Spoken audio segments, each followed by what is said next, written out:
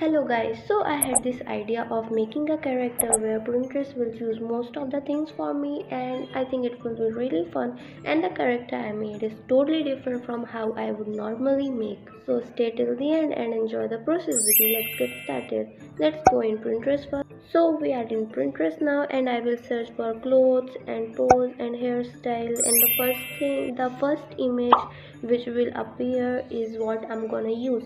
Like, let me show you. I'm gonna type here clothes for women, and these two first images are not the clothes, so I will use the another third one because that's the cloth.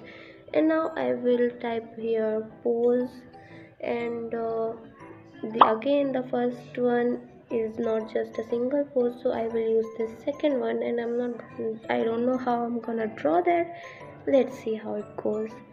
And then I'm gonna type here hair wig, because here if I just type hairstyle it will be not that fun.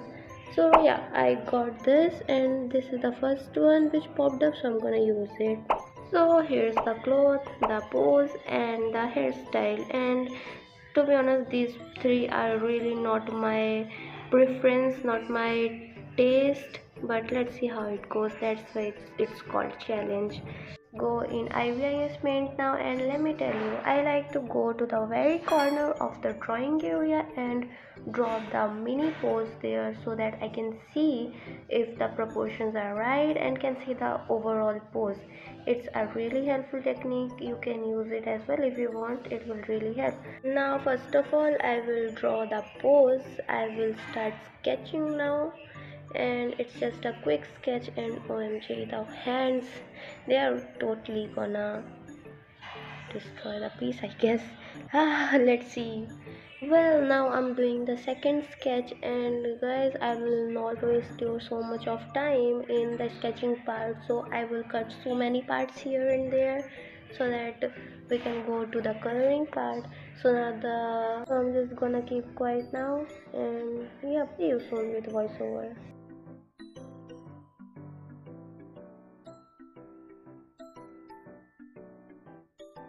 Now the hair part, guys, come here. You see this brush? Whenever you have to draw long hairs like this and you wanna go crazy in the hairs which are flowing and stuff, just use this pen. I swear this is magical. It's so great. It will be like it will make your drawing look much better. So just use this pen. Just choose the inside color white, and for choose the outline color black, and you got the pretty flowing hairs like you can see here. Look at the flow of the hair, and here too, so use it, it will be helpful. And now the final line art, the clean line art. Yeah, finally it's over. Now onto the coloring and the best part. Let me just fill in the base color real quick.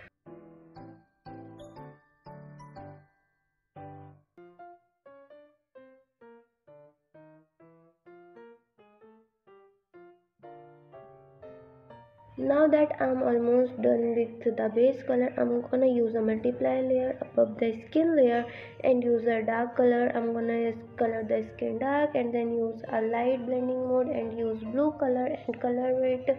And then I will adjust both the blending modes.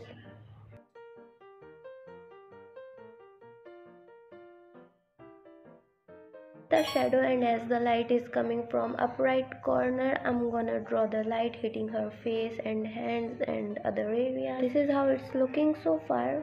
And using a airbrush and pink color, I shaded this area of her hair because the light is coming from upper right corner again.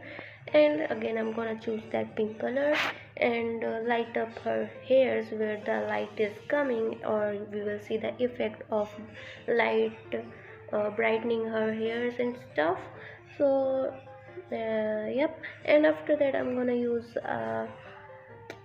multiply tool, and then gonna draw shadows in hairs. I'm using the pen I already discussed about. That's the Genius pen, G pen. And now here I'm using this dye pen, and because I want a very soft shadow here, so yep, I'm using this pen. As you can see, it works wonder, it do wonder, and it's amazing. I love this pen. I'm in love with this pen so much, I cannot get enough of it.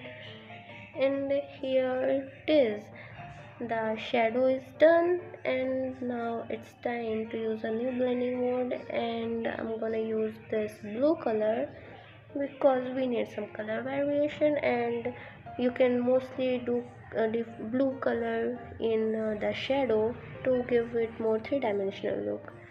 So after this, I'm gonna use a pink color again and gonna do highlights. That's gonna here, that's gonna act as a border, as you can see. I know her hair is dark purple, but pink and purple goes really good together, and with some hint of blue here and there, it really goes great. That's why I'm using these color combinations to get some color variation. And now I'm just doing the highlights in her hairs, and going to making some small strands, and also decreasing the line art layer opacity, because in here I usually keep no line art. It's all I do when I draw it. And now adding some small hair strands here and there, and highlighting the shadows a bit more and giving it more, making a line art kind of thing here, as you can see, dividing the strands. And now onto the skin, I'm gonna use this airbrush and a orange tone and a blending mode, and gonna draw, you know, just brush this area. It's my favorite part of coloring the skin. And I'm gonna draw some more darker shadows now, because of course we are not going for a 2D look, so much 2D look, fat look. So as much as color variations you can add, just do that to give it more 3D and more realistic look. And adding some more blue highlights in the shadows, and yep, just playing around, just trying to make the shading of skin look good.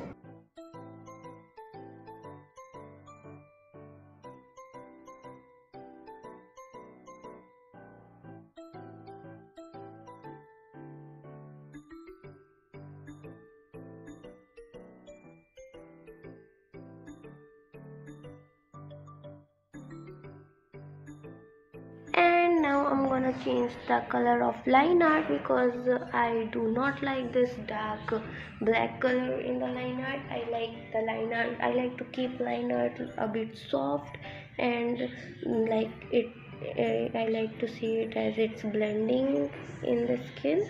So yeah, changing the line art color is best. And now on to the eyes. I still have to learn to do better eyes. To be honest, I don't know how to make good eyes. I'm just doing whatever I want, taking inspiration from other artists and stuff. And now on to the clothes.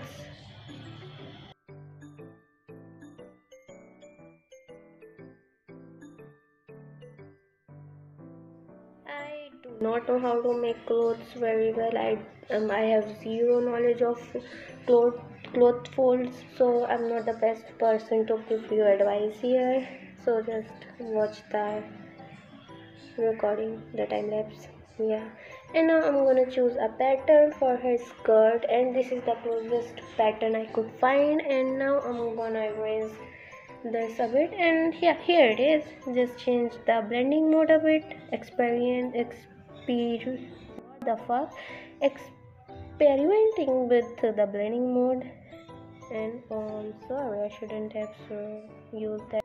Anyways, I hope why YouTube does not take action on me for seeing that word. Now I'm just getting rid of the line art in the clothes and adding this necklace. It's giving a very